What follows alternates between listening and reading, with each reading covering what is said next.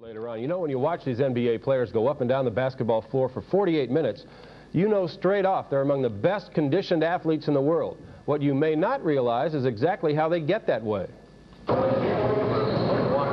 Bulls practice headquarters, the Deerfield Multiplex, where Phil Jackson puts his team through drills each day. A variety of techniques fall under the Bulls practice umbrella, and one of the most critical is weight training. It's good for us to be able to come here during this season and keep ourselves going up, and that way during the playoff you're able to, you know, take a lot of the banging and stay away from the injuries. The idea for these athletes is not to wind up with a body by Schwarzenegger, but to stabilize their physical condition for the grind of an 82-game schedule and beyond.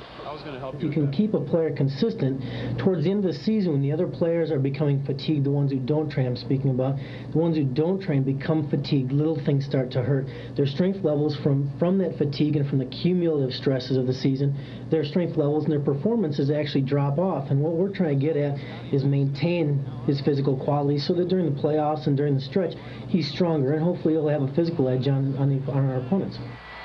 The Bulls' weight program is intensive. It even includes weight work on the day of the game, a practice unheard of in athletics at one time. Research changes attitudes, though, and Bulls coaches consider game day lifting very important.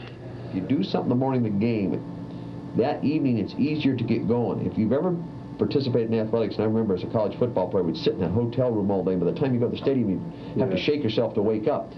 That if you do a workout in the morning, brief, intense, it does help prepare you. Actually, there's some indication that you'll actually did some studies done that you'll jump a little higher and run a little faster.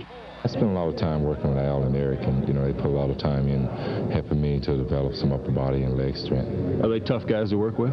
Yeah, they are tough. I mean, they really get after us, and you know they expect us to come in and be consistent on our workout, and you know we got to look for the same thing with them. So I mean, you got to work both ways. We got to want to put in a lot of effort to give to them, and they got to put in a lot of effort to build us up.